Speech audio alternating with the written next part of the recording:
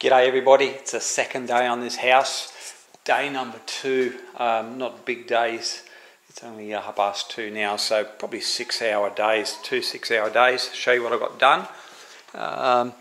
All the ceilings in all the bedrooms, so basically I sprayed and rolled them, covered up the aircon, everything, plastic, you name it, and also I've done the wet area ceilings. So they're all done, nice, same here, same there. Now they're done with low sheen pure performance. I've just done this little section here, only just finished this then, only to there because I've run out of paint. So we've got another ceiling here. What I've done is the house is actually going to be white, so I'm using the ceiling paint to sort of cut in with it, if you can understand. So now my next one will be a roller. And well, I'll oil undercoat all these doors and stuff and frames, and then I'll use a roller, and then I won't have to cut in the top because obviously spray covers much better. So that's actually sealing flat up there, which is cut in nicely, and also same as in these wet areas I've come down. That's, like I said, low sheen wall paint there, which is what I've put on the ceilings. As you come through here, I haven't done anything in here. Basically, I've done this area here.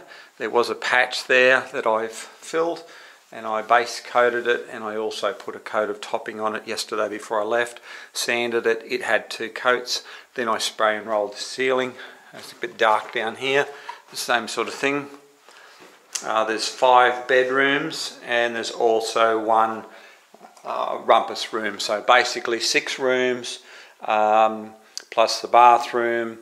Well, there's a lot of rooms, put it that way. So another one here. So there's 5 bedrooms. There's another room here. This is not classed as a bedroom. This is a rumpus room, so that's done as well. And I've only just finished this bedroom here. I didn't know if I was going to get it finished or not, because there was a bed in here. So I just made it a little bit more complicated.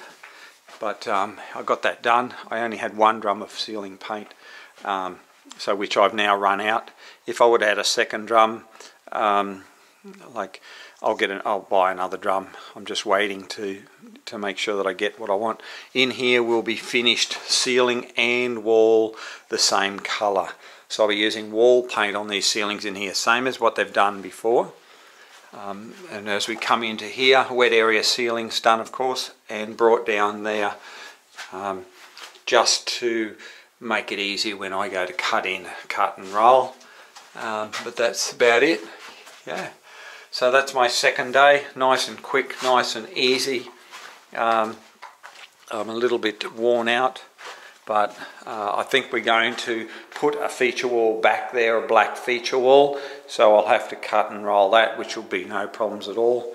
I'll do the white skirting as well there.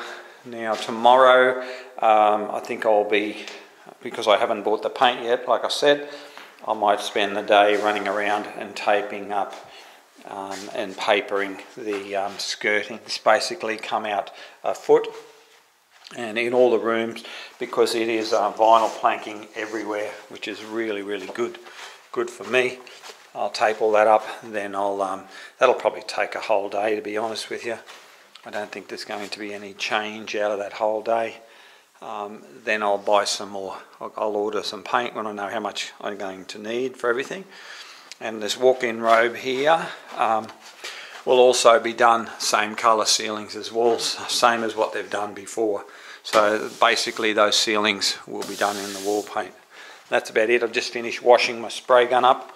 I just used a 211 tip to do the cornice, and I used an old worn out 517 just to blow the paint on, and then I laid it off with this here, which is a Dulux, I can't think of the name of it, someone put it down there. So that was a Dulux sleeve, and that's basically it. So that's my second day, pack up, all finished, and we'll see you on the next video. Have a good day, eh? Bye bye.